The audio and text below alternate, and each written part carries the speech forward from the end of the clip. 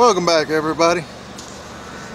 Yes, there's a few clouds in the sky and the sun's bright. Alright, I gave up on the weed eater and my mom and I went to Lowe's and of course went in debt a little bit more and charged a Troy built for life weed eater. There's a straight shaft gas trimmer, 2-cycle. 25cc lightweight 2-cycle engine, prime flip and go system for easy starting, dual line bump head with .095 line for precise cutting, 2-year limited warranty. They're usually on the 3rd year when they go out. As you can see right there, TB35EC, and yeah, that's pretty much what it looks like right there. And I don't know if I'm going to be using this head with her or not, but most definitely that's what I'm going to be using. So here bad boy is. My neighbor mowing the yard, his yard. The bump and go line, dual head, straight shaft. Got a little hanger deal here, which it won't be hanging. It's going to be working. Let me get this bag here open, and let me show you the weed eater first. Oh God, this thing's heavy.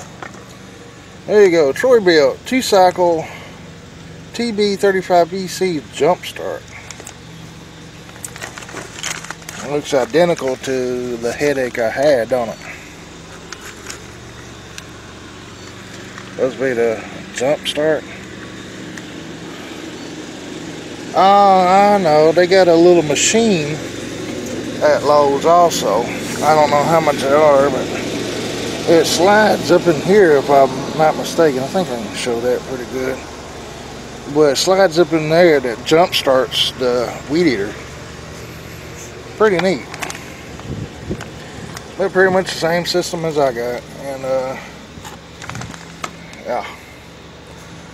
So hope it lasts longer than the other. But let me get this bag open and I will show y'all that, so stay tuned. I'm going to keep the camera rolling, but I'm going to cut it right here. Sure, all that trash is picked up on both sides of the trailer,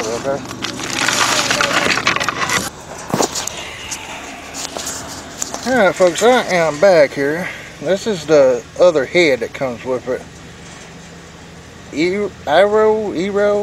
Aero Flex Glider. Sounds to be pretty neat, but I don't know. I guess I'm gonna probably try it. Leave that there. This is the head for it. Apparently you just line your things up in there and snap this back on. Put it back on your weed eater. So big old book for installation. And here's the little blades and stuff. I just slide up in this part here, which I did get some of these. Told myself I wasn't going to use them, but I'm going to try it, you know. I just got regular grass. I'm going to do the grass first and then around the fence last. But I did get more weed eater twine. Got the 0.095 string for it, so let me get all this assembled and I will be right back with y'all. Alright, I had to take a little break here. This baby runs good, folks. It runs good. You can see I done used her a little bit. I did put the other head on there once I figured out how. Now folks, I just want to say, I think it's a little bit better. Don't have to worry about the bump and go head and stuff, but they are wearing a little bit. But they are holding up pretty good.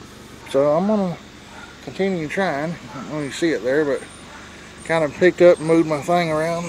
Moved it over there, but hung my mom's yard sale rack up on the wall there. Got to do something with a pallet. And I got that, and I got to clean up this mess here, and yeah. I wish me luck. Got a long ways to go, but I think I can get there. See y'all in a few. Only thing I hate about this is this piece here you have to unsnap it.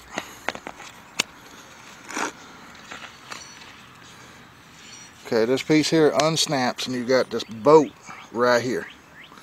You have to undo this bolt and take this nut deal here, it's a shaft nut, off and put it back on this head here. Goes right in there in order to use this head again. That's the only thing I hate about it. I wish they would have an extra nut and shaft nut, or a bolt and shaft nut. Here, I'll take it out here in a minute and show you.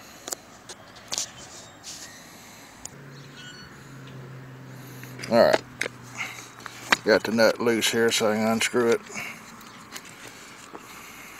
Well, these are left-handed threads, so that means when you turn it to tighten, you actually loosen these because they're left-handed threads instead of right-handed. I ain't getting into the thread details, folks, but you got this little bolt here, and then this here is a shaft. Yeah, see, it just fell out. I call it a shaft nut. So yeah, your bolt screws in that, and that screws onto the shaft that's on the bottom of the weeder here.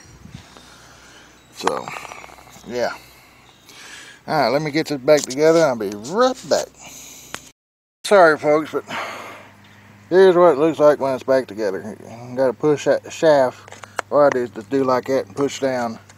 And then you put this housing and stuff back on, and you screw this to the left like you want to loosen it to tighten it up. I was going to show all this, but my mom left with my tripod and the other camera, so I'm using my cell phone. But that's pretty much all it is to this. And this part here, make sure you take this bolt and just stick it right there and snap this back down on here, just like that. That way it'll keep all these things in place when you go to store it. This piece here fell off the bottom. That goes on like that, and this part is to this piece, like that right there, I believe. I hope. I have to look and see real quick. Alright, now this is the tricky part because you really don't want to turn your weeder upside down. But yeah. Alright, I told y'all wrong. See this little notch deal right here? And you see right here there's a little notch. It slides on like that, and you got to, don't know if y'all can see, I can't see my phone if I move out of the sun and can't see. I know y'all can't see, but maybe y'all can see that. These two notches line up, put a screwdriver in there, and that holds this shaft in place where you can tighten that head up. But hold on just a second, I'm going to screw it back on. Alright folks, I am so sorry. The rest of this footage and stuff has been lost. I looked everywhere for it on my computer, can't find it. So yeah, thank you for watching. Subscribe, like, share me with your friends, and I will catch y'all on the next vlog, folks. So sorry about the loss of the footage. Catch you later. Bye.